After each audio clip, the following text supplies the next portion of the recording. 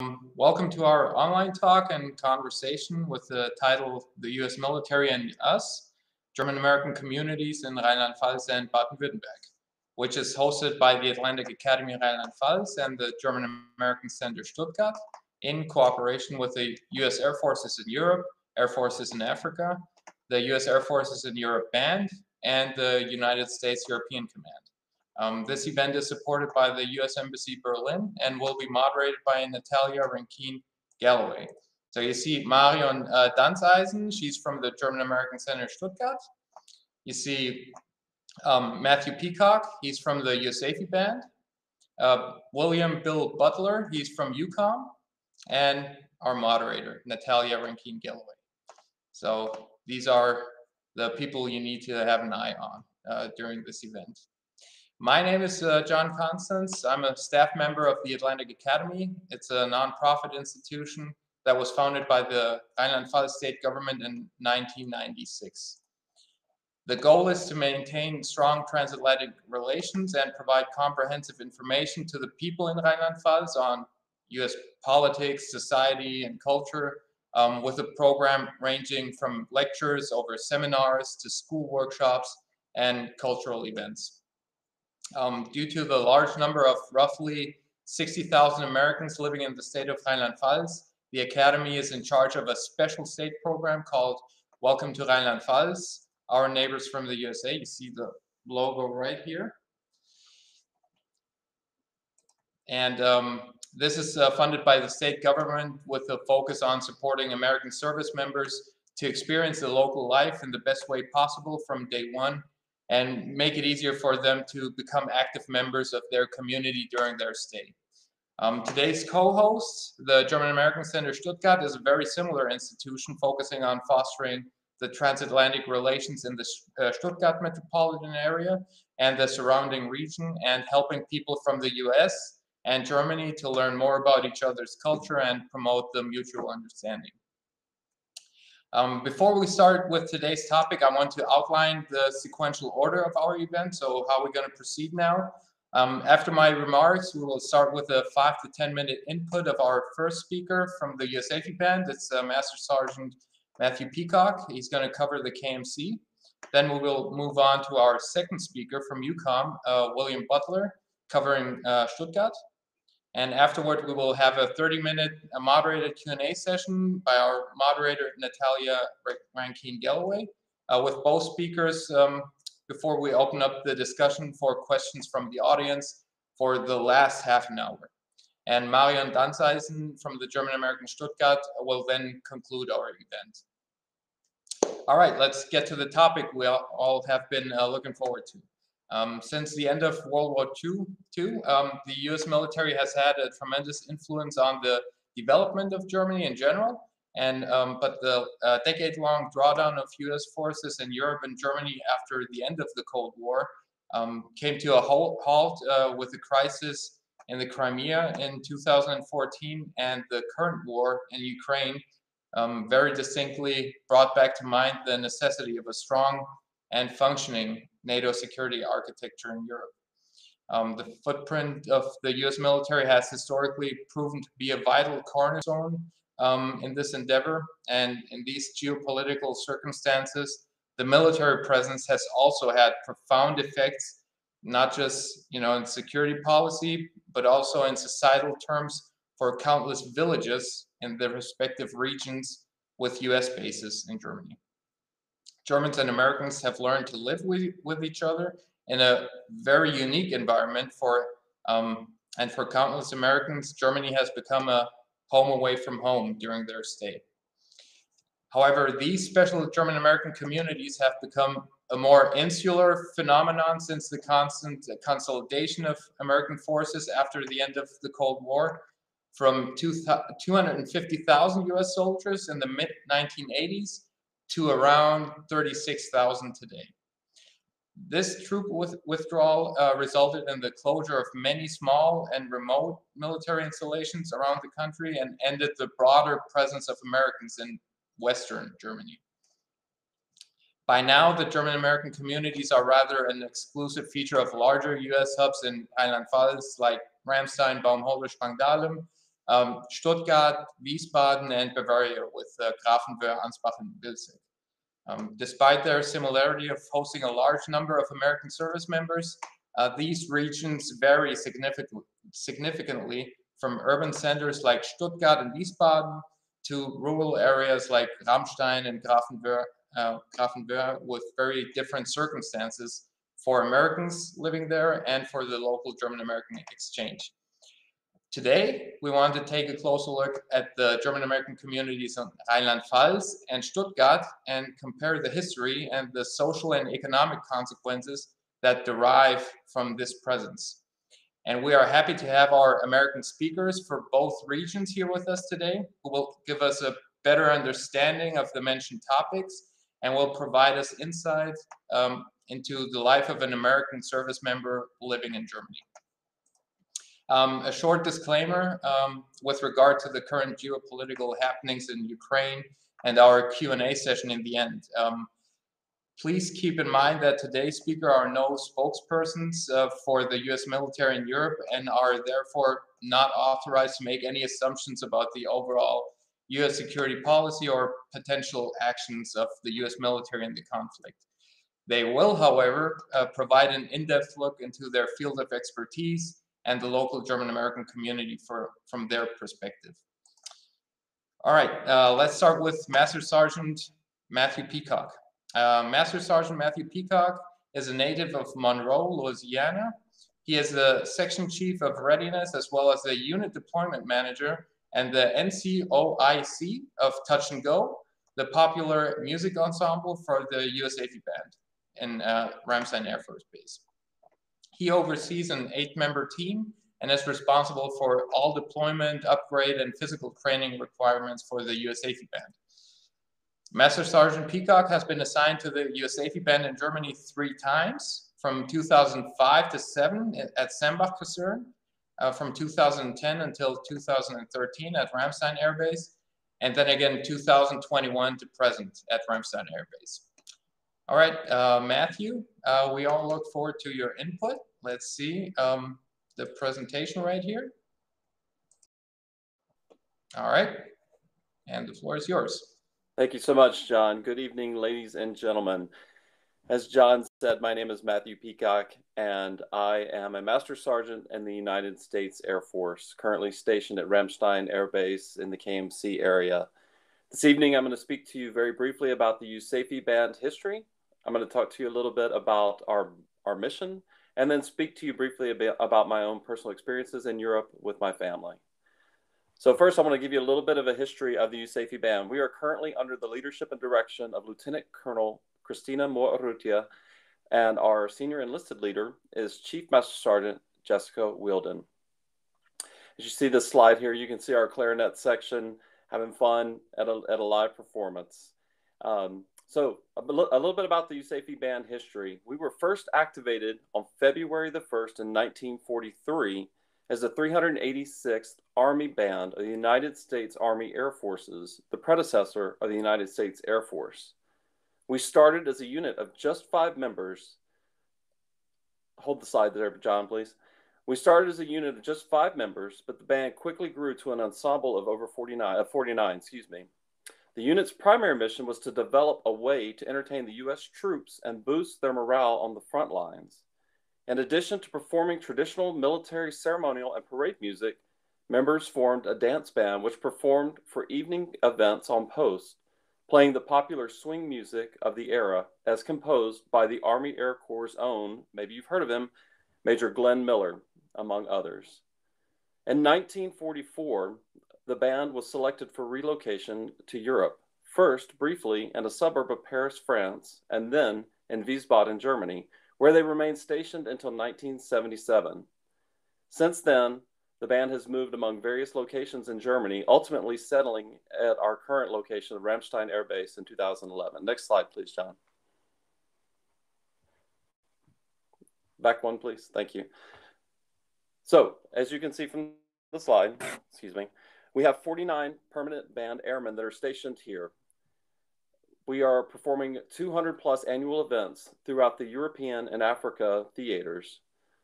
We are a division of the headquarters USAFE Africa Public Affairs, and we provide support for the European Command, the Africa Command, and the Central Command objectives. Next slide, please, John. As you can see, our mission, Air Force bands provide a wide spectrum of musical support for events that enhance the morale, motivation, and esprit de corps of our airmen. We foster public trust and support. We aid recruiting initiatives and promote our national interests at home and abroad. Next slide, please.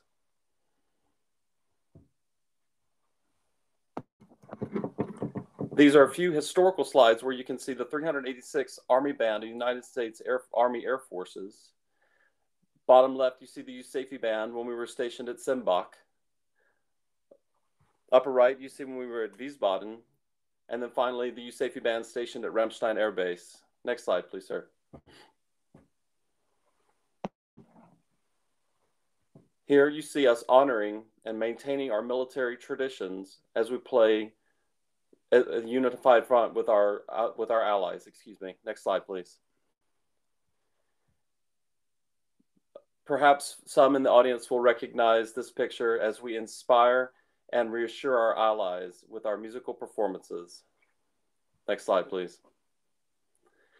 Here we have our popular music ensemble as they are connecting with the power of music and building partnerships. And this particular picture was taken in Africa. So we are now the USAFE Africa Band. And as I mentioned before, we not only supply support for the European theater, we also supply support through the Central Command as well as Africa. Next slide, please. Here's just a brief overview of what all we've been able to accomplish over the last decade. So since 2010, the USAFE Band has performed at over 4,000 engagements. We've reached almost 10 million people in person, broadcasting our events to over 2.3 billion people, and we've represented the United States in 67 countries. Next slide, please. Here we are doing our building partnerships in Georgia, furthering our alliances throughout that region. Next slide, please. This is the performance that took place in Georgia, and you see these are all for the Georgian troops there. And this is our concert band doing an outreach mission in Georgia. Next slide, please, sir. This is on the same trip as we saw earlier when we were building the partnerships and making the connections with music. As you can see, this is an African partnership flight in Angola. This is our Touch and Go, our popular music ensemble doing outreach missions there, positively affecting the hearts and the minds of the children and our future leaders. Next slide, please, sir. And as you can tell, the power of music connects. We may not all speak the same language, but when we play our music, we make the connections. It's instant and it's impactful. Next slide, please, sir. Here are a few of our local performances. The top left picture is from the Rheinland-Pfalz Tag. The top right for where the words are, local community engagement, is the Fruchthalle for our Christmas concert. The bottom left is for the State Chancellor in Mainz, which is Prime Minister Malu Dreyer. And the bottom right is support from, again, Touch and Go with our Bundeswehr reservist. And then last slide, the one near and dear. This is my family. The photo on the right is my lovely wife, Nina, my middle daughter, Ava Evangeline. Top left is my oldest daughter, Savannah Autumn, my little son, John Dale, and then again, Evangeline Summer. And the bottom two pictures are my two daughters on their first day in German school. We arrived last May and immediately registered them in one of our local German schools because it was very important for us to build the connections with our German friends and neighbors. So that is a little bit about Matthew Peacock, my family, and a brief history of the USAFE Band and what our mission is throughout this area. I look forward to any questions you may have for me about what the USAFE Band does, what my own experiences have been here, and just questions you may have about my family and their experiences here. So thank you very much.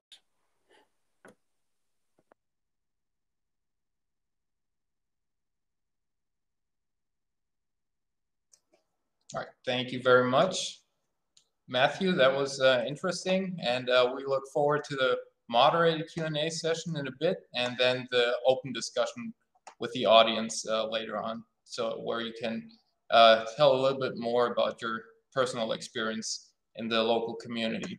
So thanks a lot, Matthew. Next up is William Bill Butler. William Butler is a command historian at Headquarters U.S. European Command in Stuttgart, Germany. He is responsible for documenting U.S. military operations and contingencies throughout the European theater and providing historical support and information to command, joint staff, and other Department of Defense organizations and leaders. Mr. Butler initially entered the Air Force in 1993 upon receiving his commission from the Air Force Reserve Officers Training Corps. After 6 years of active duty, he continued his uniformed service as part of the Air Force Reserve until retirement in 2014. Mr. Butler entered civil service in 2000, and he has been stationed in Germany at Ramstein Air Base 2009 to 13, and Stuttgart 2019 to present day. So he's seen both worlds, actually, so the KMC and Stuttgart. Bill, the floor is yours. I'm going to activate your presentation for the audience. All right, the floor is yours. Thank you, John. Good evening, everyone.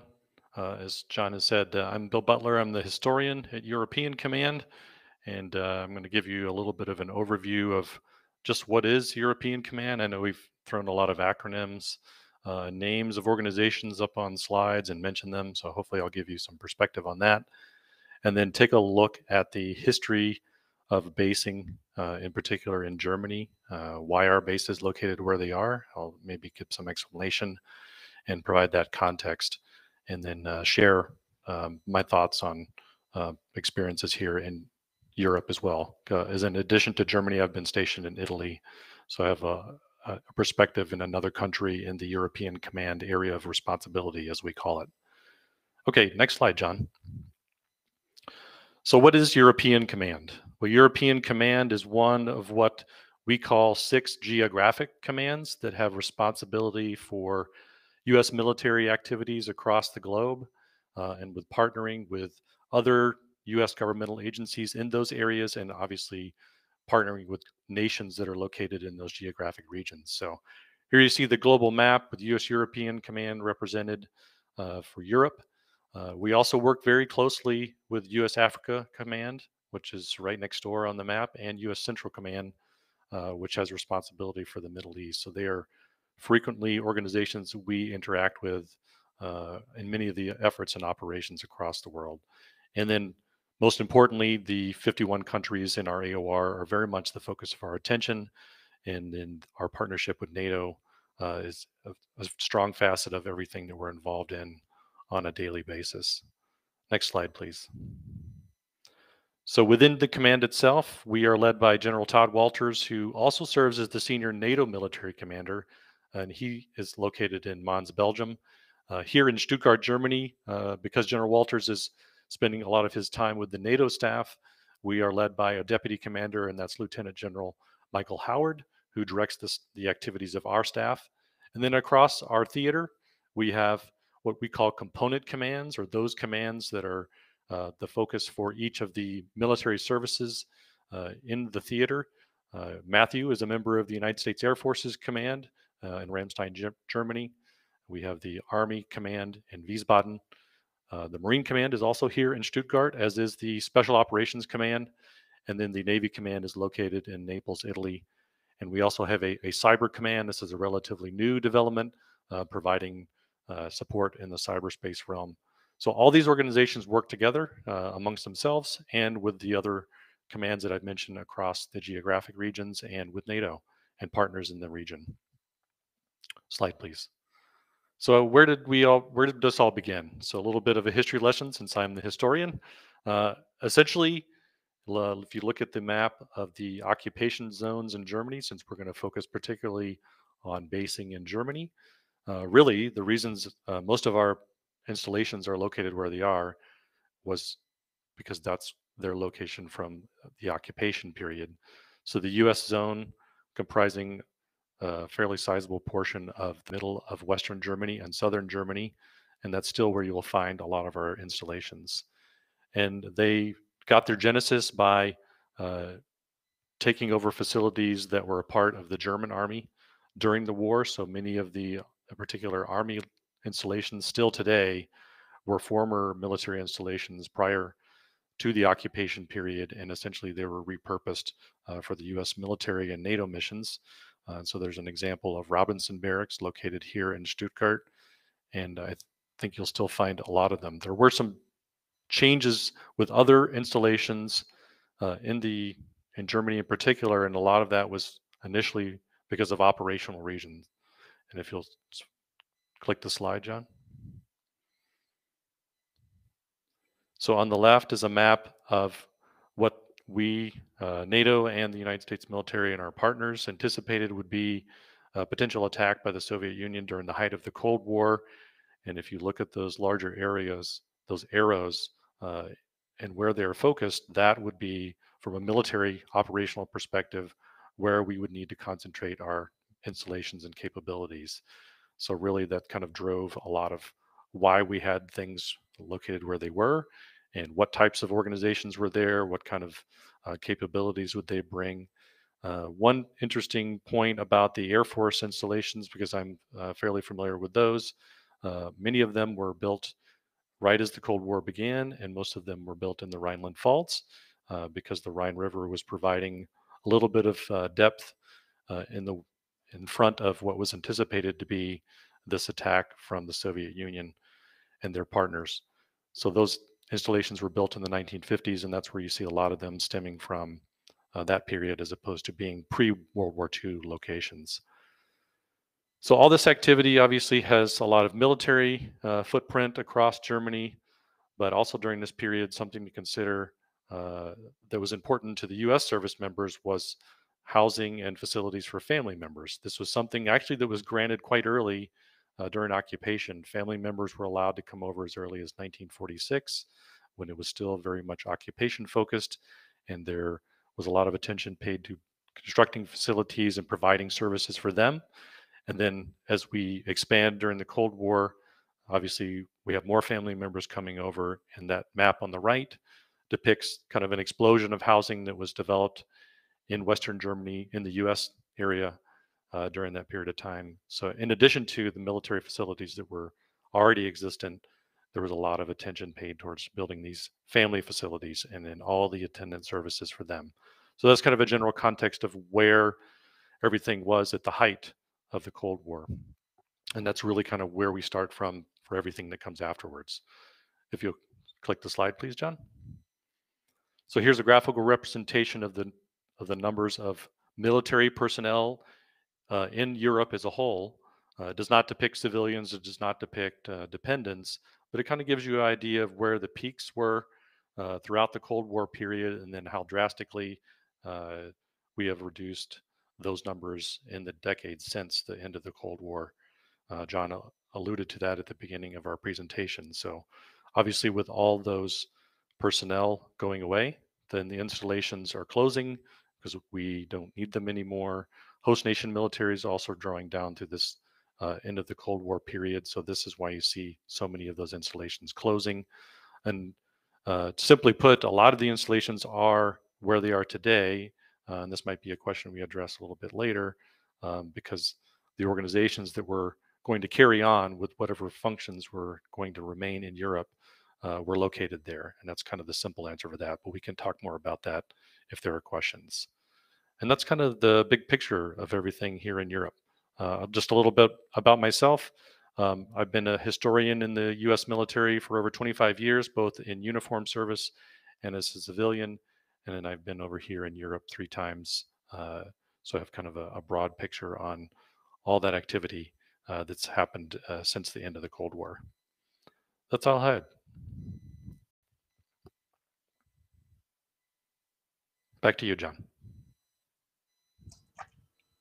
All right. Thanks a lot, Bill, for the historic perspective on the U.S. military presence here in Germany. I think that was very interesting. So we're gonna head to our fantastic moderator for the evening. That's, as I said before, Natalia Rankin-Galloway. Natalia is a military spouse and lecturer with the German American Center in Stuttgart. She holds a BA from Boston College and 2 MAs from Georgetown University. And Natalia will take over from here for the moderated Q&A session, and then for the Q&A session with the audience. And to the audience, if you later on have a question, please type it in the chat. We have a moderated chat, and then we're gonna pick some questions out of it. So Natalia, the floor is yours for the moderated Q&A session with Bill and Matthew. Have fun. Thank you so much, John. So that was really interesting to hear from both of you. Thank you so much. I think that gives us a really great overall perspective, both to get the broader vision from Bill and also to look at the very unique mission of the band and what it does. I'm going to start with just a question for Bill, if I may. Bill, you were talking about sort of the drawdown in forces after the Cold War. Could you talk to us a little bit about kind of how those decisions are made, like why certain bases remain and certain bases go away? You mentioned it has to do with needs. Could you speak a bit more about that? Absolutely. I think the simplest answer is, as I say the U.S. military also in conjunction with NATO are evaluating, what is it we're anticipating doing in this post-Cold War period? And we're talking 1991, 1992, and they're making decisions about this is what we anticipate we're going to need. These are the capabilities we're going to need. And then looking at those installations that would support that, obviously focusing on a command echelon, say as European Command here in Stuttgart or in USAFE in the Ramstein area and the Army headquarters, which was then located in Heidelberg, those would be installations that were going to probably stay. So those are fairly easy decisions, I think, to make. The harder ones probably came in some of the outlying facilities, what was going to be consolidated in certain places, what are large investments, because obviously there's a lot of infrastructure out there. Grafenwehr is a very important training location, so that's obviously a facility to consider keeping. So many factors going into that. Budgets obviously being slashed at that time period. So what can you keep on a little bit less money? So many factors kind of going into those decisions. And probably the most, another simple answer for it is too, we're not going to be building anything new. We're going to be keeping what we have. So that's another consideration. So I think you see those decisions being made across that period of time. Big impacts on the surrounding communities, of course, when those decisions are made as well. Absolutely. Yeah. I'd like to switch to Matt if I could. So Matt, you mentioned in your talk that your first time that you came to Germany was in 2005. Could you tell us a little bit about that first foray into Germany? What was life like for you at that time, and how has it changed on your subsequent deployments? Or not deployments, your subsequent times in Germany? Sure. Yes, so I came back, I originally came in 2005, like you said. I was a young three-striper, just had little three stripes over here. Much younger, a lot less gray and white here. I was single, and I was just really excited about coming to Europe and seeing what all the Air Force was doing here. So the first two, that assignment was only a 2-year assignment, and we were extremely busy.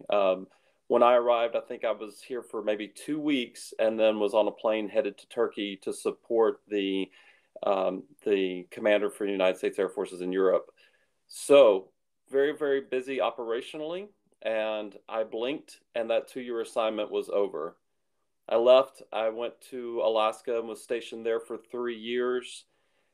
The last year of that assignment, I got married, and then we came back to Germany. So I now had 4 stripes on my shoulder. I'm a newlywed, and my wife at the time was a travel writer. And so it was a wonderful opportunity for us. We moved into a small village called Moschbach.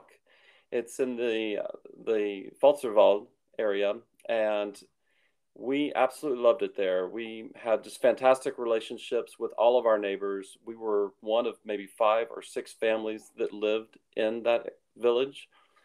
and we lived in a townhouse. The house that we shared the wall with, the couple there just became our Oma and Opa, and they were fantastic. Our middle daughter, her name is Evangeline, but we call her Ava, and we call her Ava because of our neighbor's daughter, whose name was Ava. So we built that relationship and just absolutely loved them. They were so close to us. We left in 2013, did some more adventuring. We went to Japan for almost 6 years, and that's when my little Ava was born. Left Japan in 2019, went to Texas for 2 years, and we welcomed my son. Came back here, and here I am now, 6 stripes on my shoulder.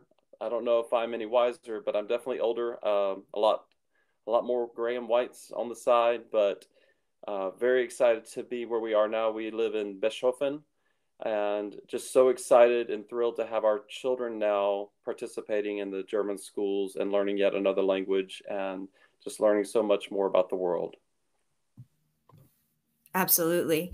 And before I shift back to Bill with a question, I just wanted to follow up. The choice to live, as they say, out on the economy in the village that you lived in, how does that contrast with the experience of some other military families that might not make that decision, that choose to kind of live and shop on base? What's your experience of, why a military family may choose to do that and why you made the decision you did? Well, I think that the overall why behind it is just fear of the unknown.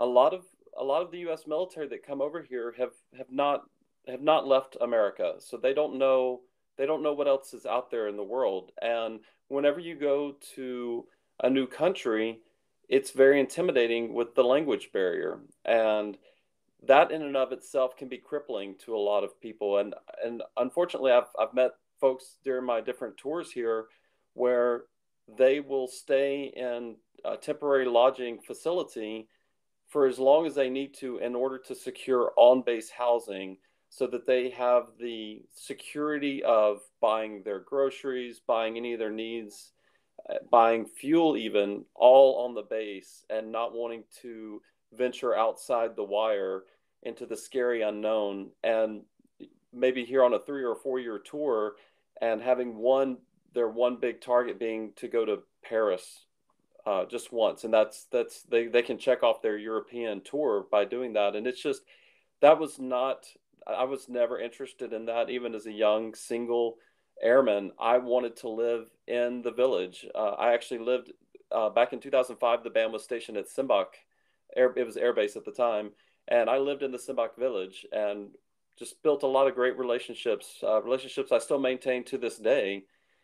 And so I try to encourage any of the folks that are coming to the USAFE band. I have a list of my villages that I would recommend to them, and just encourage them. It's okay. People will communicate with you. You don't have to be scared, and just really try to encourage them to go take advantage of the opportunities that are out there. Absolutely. Bill, from a broader perspective, how would you say that both the communities that live on these bases and sort of the infrastructure of the bases themselves can work to maximize the positive impacts that they might have by being here in Germany, and minimize whatever negative impact may come from having this U.S. military footprint in Germany? I think for those folks that are coming on post, obviously, as Matthew kind of alluded to, I mean, you get out and experience things. That's the biggest recommendation, or just part of the experience that I think folks should not pass up on, because there are so many wonderful things that are off post. As nice as the conveniences are in some respect, and I do kind of want to point out, a lot of the services offered on post over here are similar to those in the States. So we're not creating something different here in Germany or other locations in Europe. So if there's ever someone that maybe was thinking that we're doing things like that over here different than the States, that's not the case. It's kind of services. So there's a little bit of comfort in that, I think, that that the military services provide, which is you would see at any military installation. But forging those opportunities to go off post and do some things, forums like this. I know that my hunch is there used to be a lot more opportunities like this in the past. Obviously, things changed after 9/11 because of security concerns, and maybe that sense of kind of being a little more open kind of went away. These are military installations first and foremost, so that's always a consideration. And I know I've heard from neighbors, both my previous assignment and here, they have questions about, what's on post, and I'm like, it's in some respects, it's not all that exciting. You're not missing anything. In fact, I had a chance to bring the Vaihingen City Council, which is one of our local towns next to Patch Barracks. They came on for a host nation visit that I think was really important, kind of getting them back on post, so to speak, to kind of do that interaction. I think those opportunities are great. And one of the individuals had been here before 9/11, and she was curious to see what had changed. And so after my tour, and I do a historical tour on post, and we kind of went around and saw a lot of the facilities. And so I asked her, I said, what changed? And she's like, oh, nothing really. So, so in that regard, it's not that big of a deal. There's no huge secret that folks are missing on post. So, but though I'd like to see more of those activities. And I'm hoping that those will continue. I think those are really key. Well, there's already some really interesting questions coming over the transom here that I want to get to. And I think this is something, Bill, you could probably speak to, but I think Matthew might also have some interesting insights. Do you feel that there's been a shift in the way that U.S. armed forces are seen in Europe now that, we're maybe focused more on the role of American forces in the NATO alliance and maybe shifting slightly away from war on terror time? Do you feel that there's been a shift in perspective or the way that we're perceived? Bill, I'll ask you first, and then Matthew, I think you could probably comment as well. That's a good question. I don't have as great an insight as maybe the requester would like. I still think it's positive. I don't think it's ever been completely negative. There aren't as many service members as my slide on the total number of troops showed. So that exposure alone, just the number of people that Europeans could encounter is much less. So, that unfamiliarity may come a little bit out of that, but I don't think it's negative per se. And, obviously emphasizing connection with NATO is extremely important. It has been since the beginning. And my command, I forgot to mention during my presentation, we were created to support NATO. That was our purpose when we were established 70 years ago this coming summer. To be here to support NATO and that common defense on the continent. So in that respect, nothing's changed. We are still doing what we were created to do. And I think that's key to kind of focus on.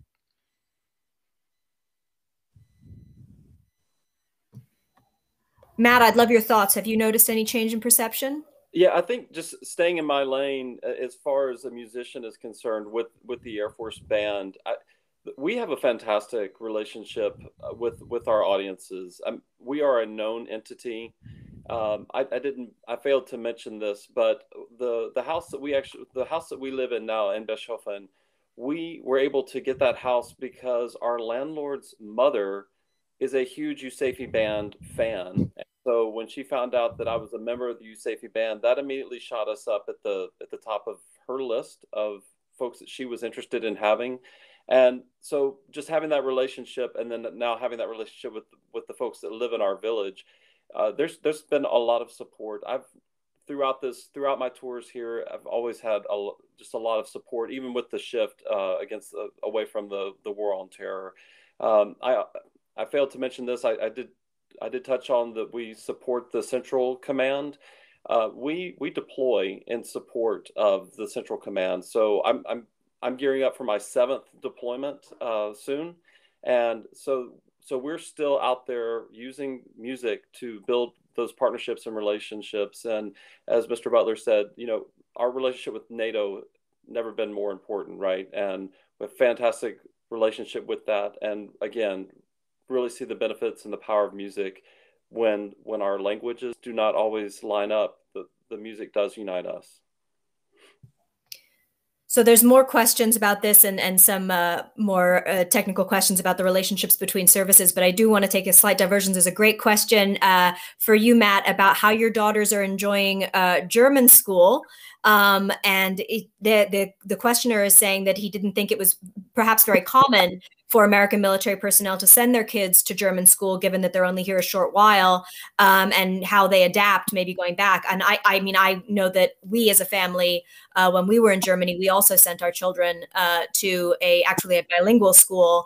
And now that we are back stateside, they are enrolled in a German school here in the DC area. So do tell us about your daughter's experiences. Sure. So just a little bit of a backstory. Like I mentioned earlier, we spent almost 6 years in Japan. So my oldest daughter, Autumn and Ava, both attended Japanese Yochen, which is the preschool, and they both learned to read and write and speak Japanese. So they have maintained their katakana and hiragana. So even in the time that we were in Texas, we had them tutored every week with a Japanese instructor, and we've maintained that even now. They still do that. So my daughters aren't the typical American children that just came from America. Going to America was a culture shock for them. So it was not easier for them when we came to the German school because they didn't speak any German. Our assignment here was short notice. Mama and Papa didn't have time to even prep the basics, hello, good morning, good day to them. They're brave little girls, and they're ready for adventures. They've taken in stride. The school is all in German, but some of the teachers do speak enough English to help communicate with what's going on. But my daughters are not the only two Americans in that school. My oldest daughter, Autumn, is the only American in her class, though. So she was really in a sink or swim situation. She's doing fantastic. My wife now works as a representative for talkbox.mom, which is a language learning website. And she works with them every day. She works with my daughters, every day, just on their conversational German.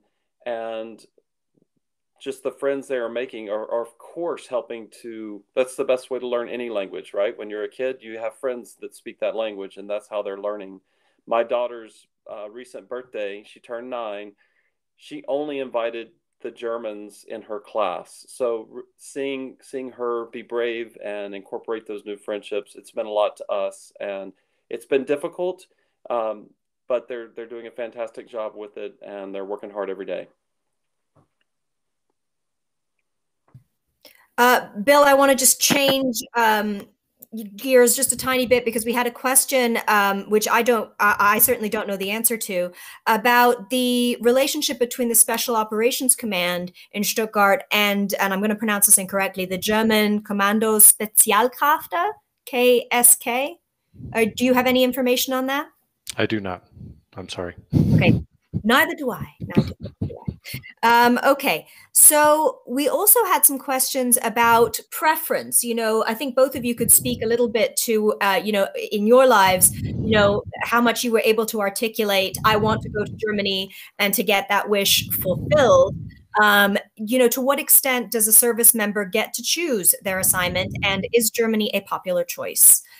Bill, how about you? And then we'll come back to Matt.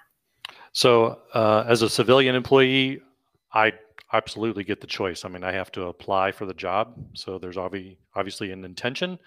I see the job vacancy when it's coming open. I apply for it. I hope I make the list, and then, hopefully get selected. So as a civilian, obviously you're making a very conscious choice to come over. So it's kind of easy in that regard, I think, comparatively speaking. How about you, Matt? Yeah, it's been interesting. The first assignment I had signed up. We have a system where you can choose your dream sheet. You can say where you want to go, and so I had put Germany on my list, but it had just been matched by someone else, so I didn't think it was going to happen. And then I got called into my chief's office the next week saying, "Hey, they can't go. You're going." And I thought, "Wait, what? What just happened here?" So it was a little bit of a shock the first time. But I fell in love with the assignment and fell in love with everything about it. The second time that we were here, we volunteered to come back, and we got the assignment. We were thrilled to death to get over here, and I promoted out. I wanted to stay. I wanted to do an additional tour here, and I promoted out of the assignment and had to leave.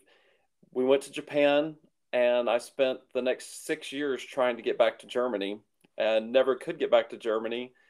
Went to Texas and thought that I was going to retire in Texas, and then due to another member being unable to take this assignment, boom, I'm back here. And it was a bit of a shock. So I've had a very unique career in being able to come here for 3 different assignments. I'm not aware of anyone else who's been that fortunate. I think going back to the same question that you had earlier about living on or living off post, I think that some of the younger members, at least in the band, that it's a mixed bag. You have folks that, again, they've never left home, and it can be nervous to go across the Atlantic, start life over. And then you have other folks that are just thrilled to death to come over here. And then for the most part, whenever I've worked with folks here, they always want to come back or they want to stay. So I think it's just getting them over here to see what it is. And then when they see it, then they're hooked. Absolutely. I know, at least in my family's case, it was me. I was the lobbyist. I wanted to go to Germany very, very badly. And my husband's a Marine, and there are not as many of them in Germany as there are airmen or soldiers. Bill, can you talk a little bit about the different sort of cultural and economic impact that Americans have in rural areas like the Rheinland-Pfalz versus like how they impact areas like Stuttgart that are more metropolitan? I'll do my best, and it might be some speculation because I definitely don't have numbers, but my impression is that there's more of an impact in the Kaiserslautern area from being there myself and kind of seeing some of that discussion before. And then here in Stuttgart, obviously there's so many other industries and companies that are here that I think, we're one small piece of a much larger metropolitan community. So I think in that respect, we wouldn't make as much of a economic or, otherwise impacts if you compare it to Kaiserslautern. But that's my pretty narrow perspective on it. But I think there's some truth to that. But personally, looking for houses was more of a challenge here in Stuttgart, a lot more competition. So in that regard, than when we were moving to Ramstein area back in 2009. Maybe the decade and a half is different as well. But personally, it was a little bit more nail biting here and looking for housing, because as a civilian, we don't have the option for living on post, say as a military member. So we are absolutely living in the community as we personally would want to anyways. Yeah. And I think in your experience, as in mine, you often have the case, I think maybe in Rheinland-Pfalz, where, especially due to the efforts of the Institute out there, that there's a lot more emphasis put on getting those communities together. Whereas in Stuttgart, just by nature of being an urban area, people can be a little bit more siloed. I think that's true. Yeah. I mean, not that neighbors aren't friendly or anything, and everyone here has been wonderful personally. But yeah, I could see that. There's so much other stuff going on that, it's not as much of a focus, I would say, for the average citizen, in the area. Absolutely. And we have a question coming over as well. If for an average American soldier, not that there necessarily is such a thing, but a soldier, airman, Marine, have most of them had a chance to go abroad? I mean, my impulse to that question would be probably no. Like, I think depending on the career field, you could definitely stay stateside for all of your career. What would your opinion on that question be? Are you asking me? Pardon me. Yes, Matthew, I apologize. Yes. Yeah.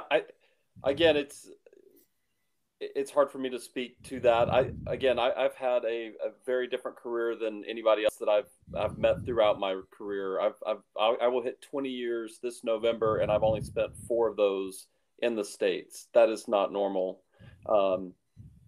So I think our service members get the opportunity, of course, to travel abroad, but not all of them are interested in doing that. We have a kind of a fun question here, Matt, for you. That somebody is saying that they read an interview with a member of the Air Force band who actually had been born in Germany.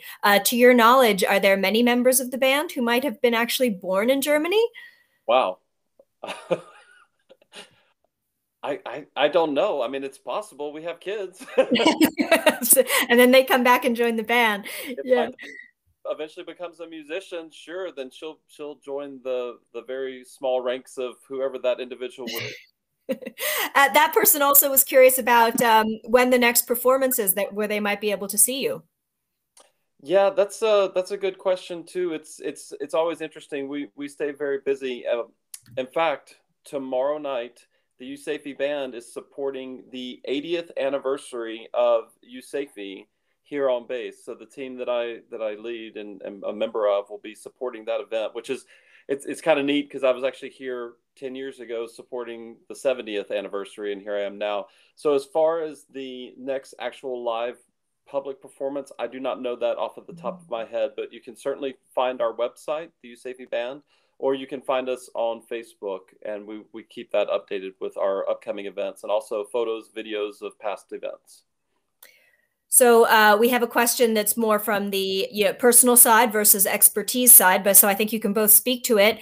What do you miss that you can't get in Germany about the US? Is there something in the US that you're missing that you wish you had? And similarly, is there maybe some things that you prefer in Germany, things that, you'll really be sorry to give up? For me, I miss the beer gardens very, very much. And I always felt that it was much easier to have a day out with the kids in Germany that was fun for the grown-ups too, that you don't necessarily get in the US as much. So Bill, how about you first? What do you miss from the US, and then what do you miss about Germany when you go home? What do I miss from the US? Maybe going to football games, but I make up for that by going to VfB. And when I was in Ramstein, I went to FCK. So in that respect, I could still get a sporting event. And if we want any kind of Americana type, food or whatever, obviously we can go on post for that. But definitely when I've been back in the States, which we've done this back and forth now 3 times. So when we were back, I would agree with you. I miss things like beer gardens. I miss things like Sunday walks for everyone. I'm still amazed when I see everyone out walking or biking on a Sunday, and they're not worried about going places and doing anything other than having a leisurely day. That's something that I really appreciate, and I miss that when I go back to the States. Obviously miss seeing some of the sites, the traveling, which is a big factor over here, but just the day-to-day life, the quiet days, and is maybe as frustrating as they can be on one hand, they're nice on the other hand. Yeah, and then accessibility. This Stuttgart is a more metropolitan area, so there's a lot more public transportation, which is not always as available when you go back to the United States, depending on where you are.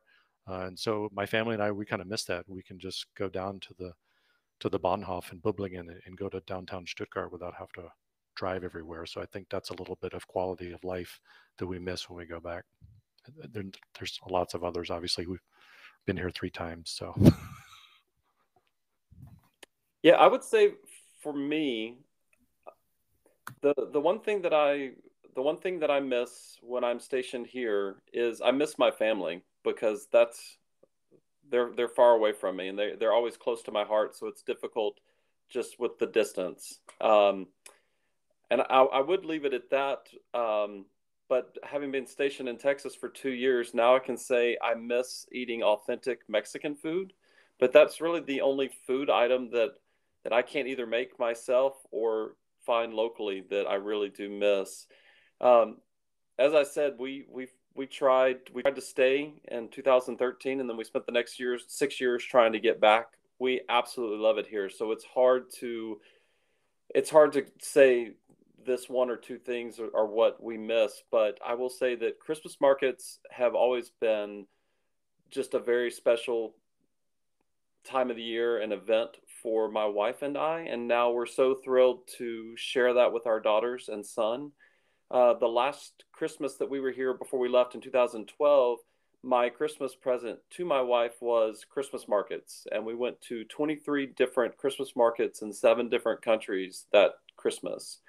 And then the next year in 2013, we went to a Christmas market in Tokyo that was hosted by the German embassy, and it just was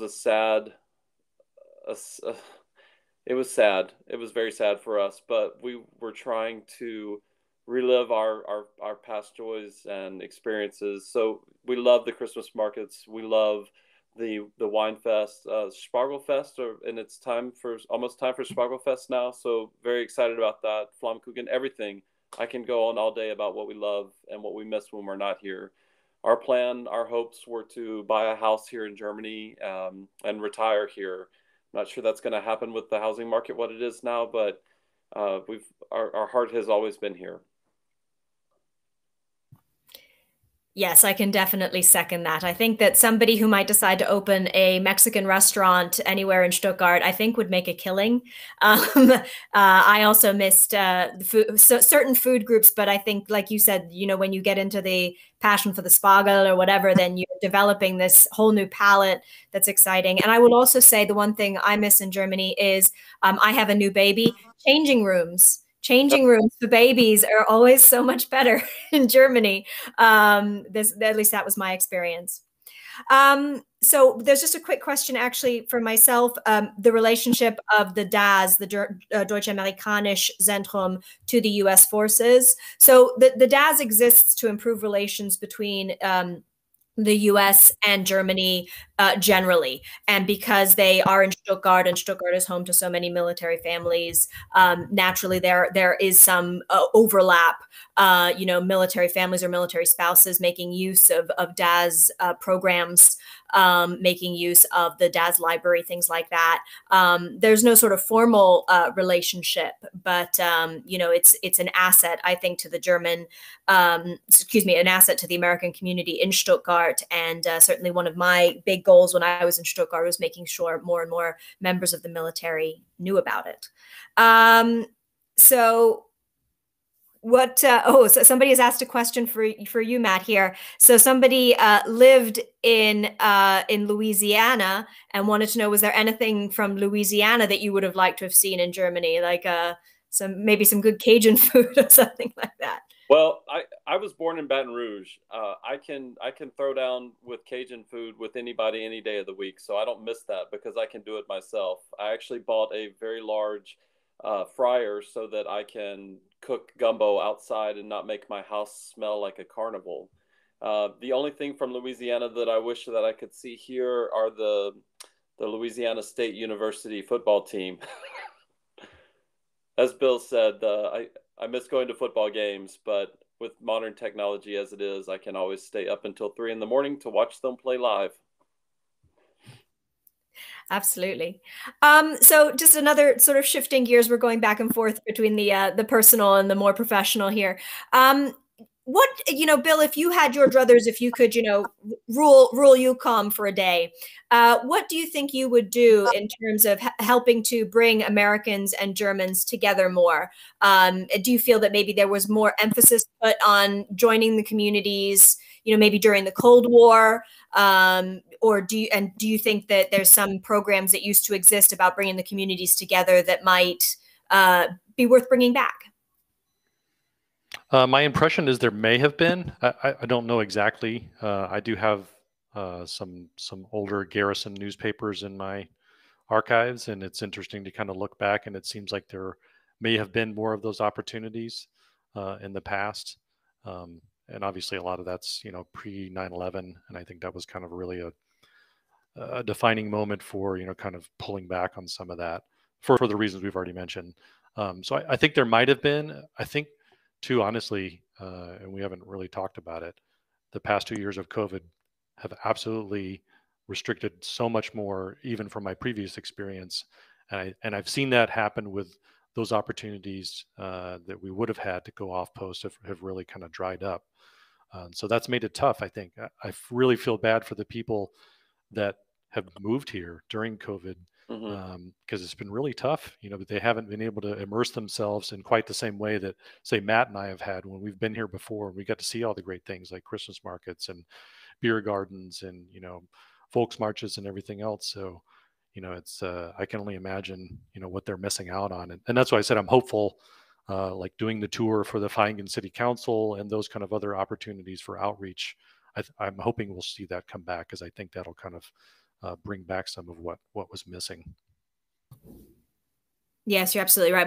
My family were in Germany, in Stuttgart, from 2018 to 2021, and so COVID hit kind of midway through. And I will say, you know, I enjoyed the Christmas markets. You know, if I could have done 22 Christmas markets, I absolutely would have. And that was for me like, oh, that was just an absolute dagger to the heart when they canceled the Christmas markets, and the I mean, almost worse than when they canceled Cannstatter Wassen. That was terrible.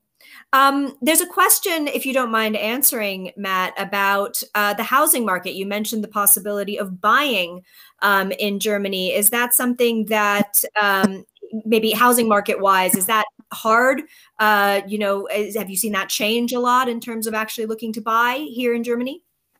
Yes, the house that we lived in before in 2013, the landlady wanted to sell it to us, and the price that she asked to me at the time seemed silly. It seemed really high, and now I look at it and think, wow, that would have been such a steal. When we first arrived last May, we actually spoke with a German loan officer and started the process of looking for a house. We're living in suitcases and had been living in suitcases already for a month or so as we're transiting our house in Texas and staying in hotels. And now we're staying in a hotel on the base. And those lodgings were fine. But eventually a family of 5 needs to have a little bit more space than just a hotel room. And the gentleman that we were speaking with told us that we were looking at, the process was going to be a minimum of 6 months to a year. And the areas in which we wished to live, he was not very hopeful that we were going to find anything. So we still keep our eyes open. But right now we're really enjoying our relationship we have with our landlords and with our beautiful village. Absolutely. I think that, Bill, as you said, the housing search in Stuttgart can be very hard, even just to rent when you are out on the economy. There was a question about whether or not soldiers, airmen, Marines need to learn the language when they're coming to Germany. I mean, in my experience, that's not required. I mean, in certain positions, you might be trained in German, but what do you think, Bill? Have you ever heard of many people that take German classes or are required to do so? I don't know about being required to do so. I'm familiar with a newcomers program that I first went through in Italy that incorporated 2 days of Italian. I did not have the same experience when I came to Ramstein, and I have not had that here. So to seek out language instruction it would be something you'd have to do on your own. And I've done that, not to the extent that I feel that I probably should have, but enough to get by, I hope, or at least, at least make it definitely a part of the experience. But I'm not aware of any mandatory requirements, although, there's something to be said for that based on my, like I said, very limited time in the Italian course. I think it helped a lot. Matt, sprechen Sie Deutsch? Ein bisschen. Enough to get myself in trouble. I've not had it. Same as Bill said, I've not heard of it as a requirement. I would encourage it, just the basic phrases so you can get by. Ich verstehe ein bisschen Deutsch. Können Sie English? Just enough to say, hey, I'm doing my best here. Can you meet me? But I think that's another barrier that a lot of the folks that choose to live on base or on post that just want to encourage them to get over that, because it's the community around the area, the surrounding area, is very open and able to communicate with you. So just be brave and get out there. Well, someone asked a follow-up for you, Matt. How do you make that work when you're communicating with your children's school? My wife handles that primarily, and she does a great job with that. I'll just say kudos to my wife. Yeah. And I will say, from having worked with my child's school as well, even though they did make an effort for bilingual parents, Google Translate is a miraculous thing. And how would you feel in the years since you've been here since 2005, you've always had a positive reception from Germans? I have, yeah. It's always been a good relationship, and I have never personally run into any problems anywhere I've lived or with any of the events that we've supported. Uh, Done a lot of support with the Bundeswehr as well, and it's always been a very amicable relationship, friendly. Um, and you can see, I don't know if the audience knows this. This is the German Marksmanship Award. I received this about 10 years ago. We we were deployed to Afghanistan and doing some troop support there, and we're playing for a battalion of German soldiers, and made a great connection with their commanding officer. And when they redeployed, meaning when they came back to Germany, they had my team, come and play for that event and continued this relationship. We were invited out to participate in the marksmanship um, process with the Bundeswehr. And at the time, a lot of Army soldiers wear this award, but at the time it was a rarity with Air Force members, and I wear it proudly because of the relationship and the friendships that I have with those individuals, and maintained contact with that particular German commander for several years. Bill, could you speak a little bit more about, for a person who's perhaps never visited a base or done a tour like the one you were referring to, what might a person expect to see if they were visiting a U.S. base? Maybe you could speak a little bit about, there's always a bowling alley, that kind of. They're very much miniature communities, probably some more than others, and having been to Ramstein, I know that's a very large community. Imagine, especially now, an airport with a hotel, with a very large mall, with a gas station, with a swimming pool, with a bowling alley, with a whole host of other facilities, all contained within that Ramstein footprint. One base. A little bit different here in Stuttgart because they are smaller garrisons, essentially pre-World War II constructed facilities that have been adapted over the years. So it's a little bit more dispersed. So those same services are offered, but they're in different places.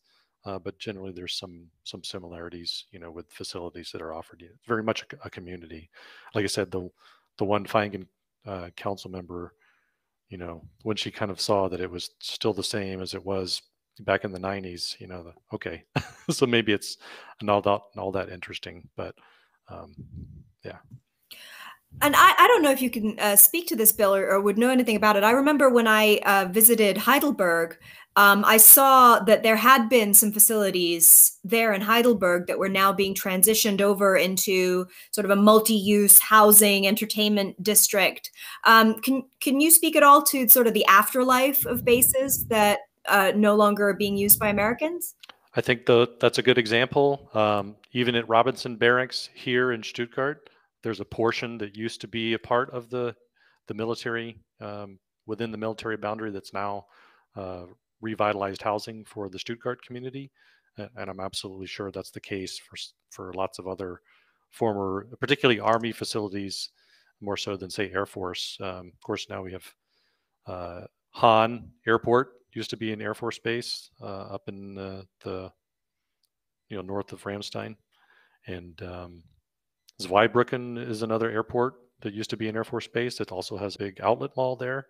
So there's a lot of repurposing that's gone on in various ways. So. And I think you were mentioning that it's not really typical for the bases that we have to expand much. Is it like to grow their footprint? I think that's generally true. I'm not aware of any large expansion of any footprint. They have to kind of make do with what's there. And that's certainly the case on the facilities here. Yeah. I couldn't give you every single example, but I think that's true. Yeah. And Matt, do you get a free flight home, somebody wants to know, to the US once a year for family purposes? And do you take advantage of that? I do not. And so no, we do not get free flights back to the States. We do have what's called Space A, where if we are on leave, we can then try to sign up for those flights. To my knowledge, those have been closed due to COVID. And so I have personally in my career never done a Space A flight, My wife has, on a few occasions, been able to take advantage of that when I've been deployed. And we're very fortunate that she would be able to catch a flight from Ramstein Air Base, and it would go directly into Baltimore International Airport. And her parents live only 20 minutes away from Baltimore Airport. So that was a godsend back in the 2010 to 13 assignment. Deployed a couple of times during that period of time, and during those periods, she was able to go back home to be with her family. But no, I don't get an annual free flight home.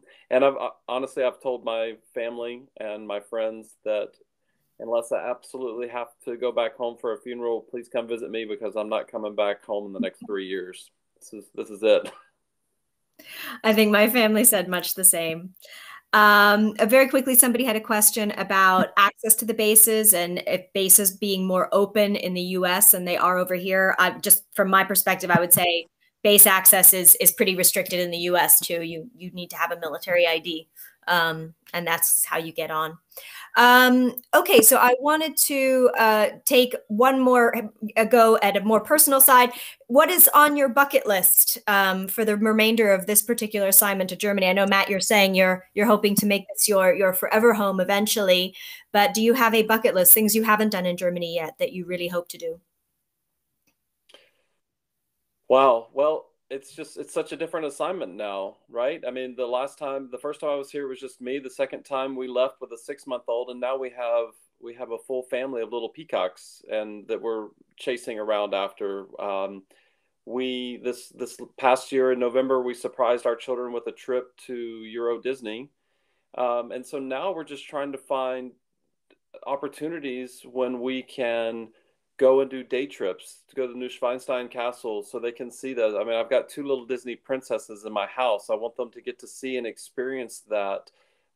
We live very close to Saarbrücken, so we were able to, they got to see Santa fly across the city center at the Christmas market last year. So just really wanting them to take advantage of all that is around us. We took them to the Black Forest down in Triberg. And so they got to have the original Black Forest cake. We took them to a master craftsman there that built the cuckoo clock that we had commissioned, and got to see him again. So my wife and I have so many treasured memories, and we just want our children to get to see and do that. And there's so much history in this beautiful, wonderful country that we want our children to get to experience. So everything is on the bucket list. Nothing is off of it. And already, as Bill mentioned, COVID has still robbed us of so much, and being here for a year now, and just a few very small trips to get to see and do. So really hoping that we'll get to go to Bad Dürkheim and participate in those festivals and all the festivals in the surrounding area. We have one of our commentators making a pitch to make sure you go to the north as well. Of course. Yeah. I will say I did have tickets booked to Hamburg during COVID times that I had to give up. And again, that was very, very, very sad for me. How about you, Bill? Do you have a long bucket list that still has a lot of ticks to mark off? Well, I was going to say the north. That's the region of Germany I've spent almost no time in, unfortunately. So yes, trying to go to those portions that we have not been to. We've done everything that Matt just talked about. I have an older daughter. She's going off to college this summer. And so my wife and I are considering trips by ourselves for the first time in a while. So we're kind of looking forward to maybe those opportunities. We still have another daughter at home, but obviously, we've done a lot of those things that Matt talked about, and we still enjoyed it. We still love going back to some of those places. So I would agree with him. Everything's still on the list. Soak up as much as we can, because yes, we do feel like the last 2 years we've kind of not been able to do what we wanted to do when we came back. Yeah, I remember reading. I love tea. I was born in the UK, so I'm a big tea person. And there are islands along the northern coast that specialize in a very particular kind of tea, apparently, with this very thick cream. And that was something I really wanted to do. Okay, so I think that we are nearing the end of our discussion. We don't have any pending questions at the moment. Was there anything that you folks have felt that you wanted to make sure that you got to say that we haven't addressed? Any questions that you haven't been asked that you feel, I really want to make sure that people come away with this understanding? Bill, I'll start with you. Unfairly, sorry. Oh, sorry. No, nothing to add really. Just and I've enjoyed my time here. Obviously, have been back. So and the history is wonderful and fascinating. Obviously, from the military historian in me, seeing a lot of what's transpired and being here to kind of capture that is really what makes the biggest part of my job so gratifying, and I think has been part of the reason I've come back over here too. Well, if I could then rudely, before I turn to you, Matt, ask a follow-up. But I love history as well. You say it's obviously a big privilege to be here in Germany. What is it that makes it special as a historian being in Germany? Like what sort of time period in history is the most interesting to you, and how are you able to bring that into your work? Well, it's the beginning of my briefing started with World War II and that period. That's a seminal moment for a U.S. military historian, obviously, because of our involvement in the world, really kind of changed things for the United States. And it kind of has just kept going from that point. And just to kind of be here to continue to witness that evolving story. That's what I'm saying. That's the kind of the most gratifying part of that, to kind of witness that continuing and that partnership. America, the United States of America is born to a great extent because of Europeans, and then to kind of see that interaction coming back this way. And the longer historical picture is also fascinating to me as well, to kind of see that transatlantic connection, still evolving and still working at a higher level. I know that's very kind of philosophical, but it's really interesting. Yeah. And Matt, how about you? What would you like to make sure that people come away with? Perhaps, the unique mission of USAFE Band, or, what would you like to make sure that people walk away from this presentation knowing? Yeah, I just want to stress how special of an assignment this is, and how privileged I am to have been stationed here 3 times, and how much I appreciate the relationships that we have, the folks that are tuning in right now to learn more, and just to build upon our relationships that we have with each other, and our ally in Germany is just so important. And yeah, I just want to encourage folks to continue to reach out and be friendly to one another. And I constantly am telling my service members, my troops, my airmen, get out, do things, Don't just stay in your house. Don't just stay on the base, get out and do things. And the base does have a lot of different options and alternatives. RTT, one of our travel agencies, they're constantly doing tours. There's so much to see and do here. I've loved it. And if I could do everything over again, I would do it exactly the same, just to have these experiences.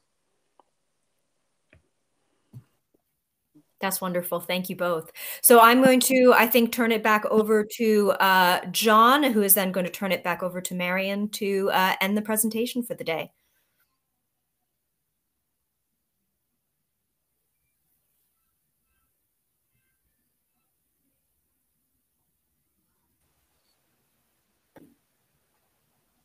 Is John still here?